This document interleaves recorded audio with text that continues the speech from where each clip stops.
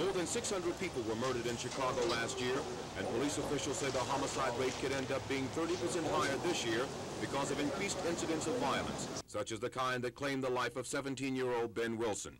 Police have identified the suspects in his murder as members of a street gang. Those gangs are responsible for 61 murders so far this year. Among the many questions being asked today in light of Wilson's death is where does such violence start, and how can it be stopped? Gangs come from the community in which they are committing their violence.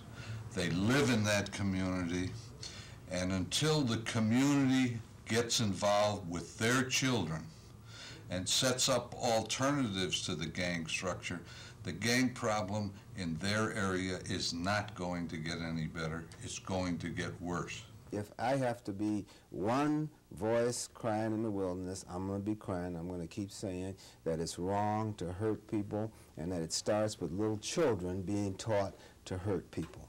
The death of Ben Wilson has brought widespread reaction and condemnation for the violent way in which he died.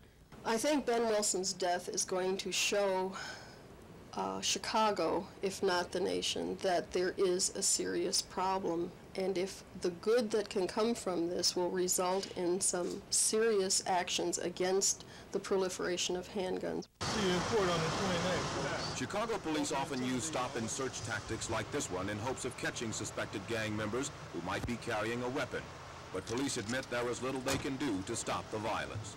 We've got to do something to keep the guns and knives out of the schools and out of the hands of youngsters. The federal government should act very quickly, I think, on gun control. Residents with whom we spoke agree it will take a community effort. I don't think it's anything that one particular source can cut down on. It has to be like a combined effort. Ben Wilson knew how to stop the violence. He decided years ago not to get involved in gang activity. He instead became a winner. I have a goal, and I want to be successful, and so I do what it takes to be successful.